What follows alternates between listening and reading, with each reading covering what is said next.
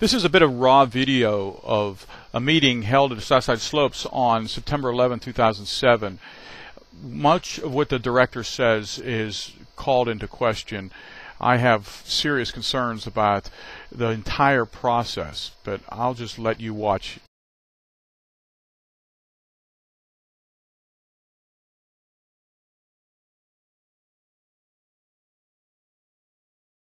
You probably think we've been at a crossroads on this project for about 5 years now. But we'll do the best we can to move this forward. We're moving forward in the best interest of the entire Southside community. And certainly we're going to have to do that with your support, because there's some very critical decisions that need to be made. And those decisions not only involve vision that you've demonstrated and you've given us, you've given us enough of your vision through your master plan to the park, but also we're going to need some significant funding if we're ever to make any of this become a reality within the next millennium. So, I'd like to, I know Rick's back laughing, but I'd like to thank him personally, Rick and Kevin, because we were joined at the hip for many, many sessions at when we tried to tweak the original RFP. It was actually set to go in 2005, and we thought we had actually put that to rest. We had all of the components in place. We had the scope of work. We thought we were ready to go, and then we had the administration change. So there are a series of incidents that have also precipitated the prolonged issues of this particular RFP, but most of that's been on us. You may wonder, why does the Parks Department do this? Why does the DRA? Why was questioning that as well? That's not usually work that we do. We don't do it well. We do the best that we can, but that's not where our skill sets lie, in issuing RFPs and RFQs and following up with the public process. We typically hire consultants and get other affected departments to help us in that respect. So, forgive us, we're asking for forgiveness, but we'll make it work. We'll make some great things happen down the road. Certainly will be in the best interest of the community. I know the mayor is planning to come this evening, but I'm here on his behalf. I'm the mayor's designee, and I have all the details anyway. So if you have any really pointed questions or pertinent questions, you might want to direct those at me, and I'll do the best that I can to answer your questions honestly and to the best of my ability. But at this point, we reissued the RFP. And now we actually turned it over, essentially almost turned it over to the local development company, because they do this. They wake up and think about, how do you look for developers? How do you look for the best and highest use for properties throughout an area? That's what local development companies are responsible for. It's not what the Parks Department does. So essentially, when I was working with Rick, we thought we had a model that was a very workable model. And it included a lot of significant public input from the community at large. You have a lot of great organizations here in Southside, and we didn't want to really leave anyone out of the process. We know that the forum, in theory, represents the entire community, but oftentimes you want to really, spread that out and become a little more diffuse in your approach, so that you can really get good consensus and good data from the community, so you're making an informed decision. And we thought that was our approach. Well, when the administration changed, once again, there was a paradigm shift from, let's empower the community to we're not going to empower the community. And that was the last administration, not the Great Assault administration. And for good or bad, it's just the philosophy was that let's pull this back in-house, let's reissue the RFP, let's look at it, let's change the scope. And that's what caused a significant delay. We essentially changed the entire focus of the RFP with the advice of our law department. And so that's why the document that was issued in the spring was considerably different, I think, Rick. And I'm addressing this to you because you happen to be standing in front of me right here. But I think that's why that RFP was significantly different than the one that was issued back that we had intended to issue in 2000.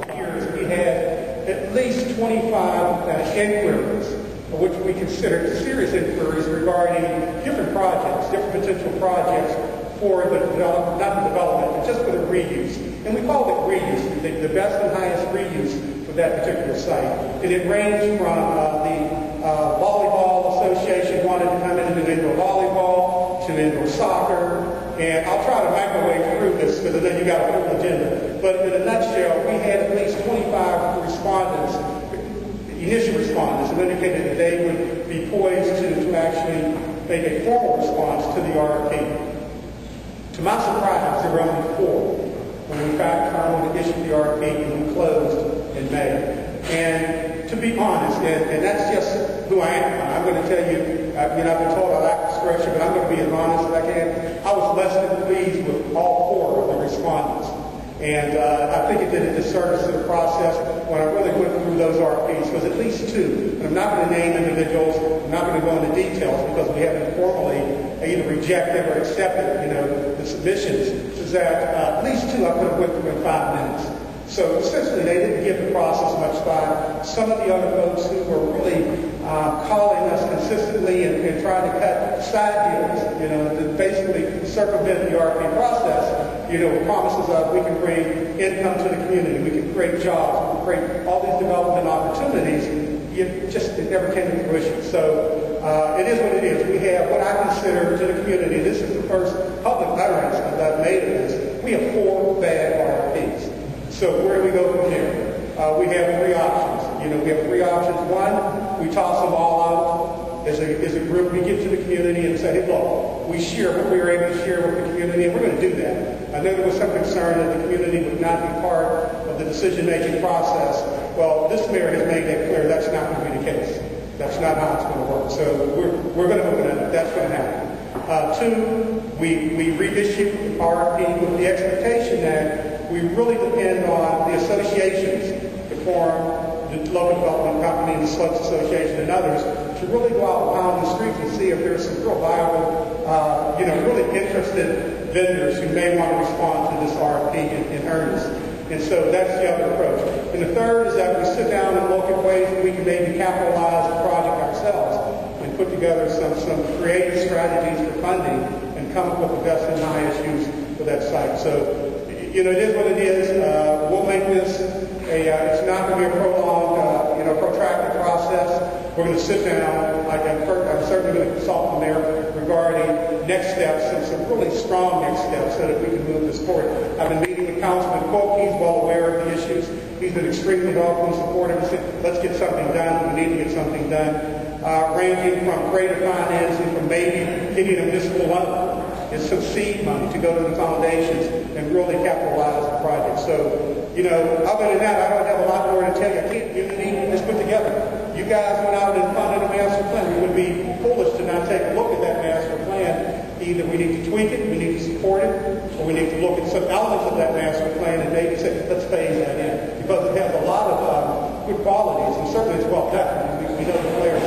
You can go online. You can go on local development companies, go online to their website and pull up the Southside Master Plan. Yeah. Or unless you have it in We were just highlighting that we don't think the park study is on their website right now, but we'll make sure it's there within the next week. Okay.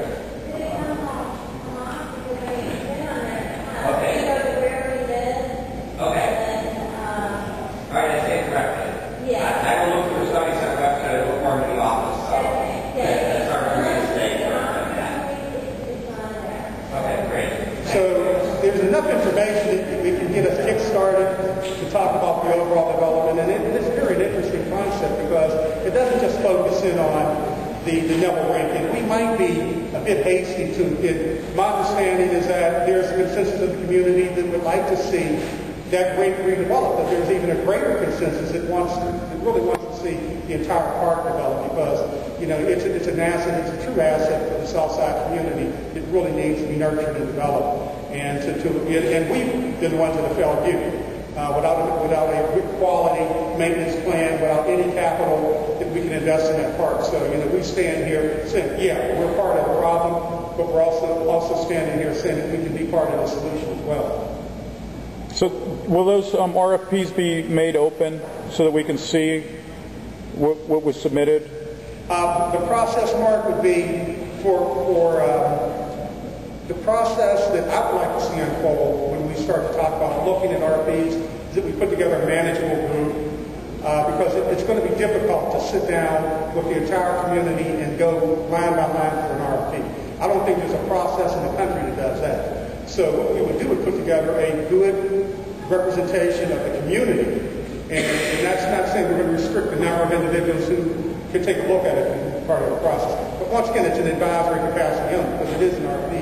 And once we accept it, it becomes a legal document part of the legal contract with the city of Pittsburgh. So the community's role will be advisory, but that's going to be a strong role at this point. Because let's face it, this isn't rocket science, folks. I mean, all the secrecy about it, it is what it is. I'd like to not have to do it that way, but this is governance. We're trying to develop a park. We're trying to create a recreational amenity for the community.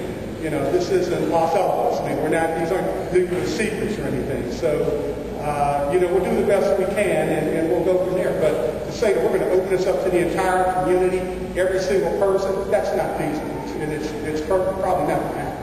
So at least if I have my say, it won't happen like that. So. Well, thanks for coming and talking to us. Sure. About we've been about for a long time. And I know that the RFP considered anything from just getting it ready. Produced. Let me just give you that. Once again, I'll try to be brief. I tend to not be brief, but I'll try. Back believe me, I'm starting this project. It's been going on so long. If I'm taking liberties with the dates, just forgive me. I do believe it was 2003, 2004. We had representatives of the Pittsburgh Penguins who actually allowed some of their techs to come over, make an assessment. It was actually a cursory assessment of the site. They went in, looked at the site, made some preliminary recommendations, and we thought we were going to be successful in getting a full report from them in writing, but their legal counsel who happened to be with them at the time told them, don't do that. And to my surprise and actually dismay, I actually wanted the opposite to happen. They said at that point that the system was mechanically had some integrity left to the system, which means that we could have continued to function as a rink, even though I would have liked to I'm a builder. I like to tear down and start from scratch. So I wanted to say, let's just tear the place down, let's put up a new structure, but that wasn't the case. And their recommendation was that we could put together a strategy where we could capitalize and do a retrofit and actually have a viable rink. And the print media, electronic media, on our website, we actually sent direct responses to those individuals who had made inquiries over the two and a half year period. We did direct mail to those folks, got the RFPs into their hands with the expectation that they would respond in kind, and that never happened. So beyond that, I'm at a loss for how we really reach out and touch those potential respondents who may come in with a viable project in this particular case. So that's what I'll be talking to Rick about, and Kevin will sit down and discuss it again, see if there are any other options. And my suggestion is that we go back out again. And because the other two propositions are going to be long-term, and it's going to delay the process even more, especially if we have to piecemeal a funding strategy together. That's certainly going to take a lot longer. And including this loan, if we talk about any kind of municipal loan, we got to put together a performance performer before we even think of that, because how are we going to pay this loan back? Okay? Thank you very much. There's a lot to dispute in that presentation, but I know for certain we have a vacant, abandoned hockey rink in a big park on the south side that has been neglected for years. And many of us in the community have been pushing hard to get that RFP open and out and done. Finally, something happened in May 2007, and sadly, everything was rejected. I don't believe a good enough effort was launched by the city as stewards of this facility. We have a dark hole here, and the kids are suffering. They can't wait around. Okay, so now the Penguins want to build a practice facility, and the wrong place to build that is over where they play the games. It would be inoperable for all the home games. Kids don't want to have their schedules impacted by the Penguin schedule. This has been going on for some time, and this is why I got into politics. When they opened up that UPMC sports facility that was supposedly state-of-the-art on the south side, but the fields weren't even regulation size, I got interested.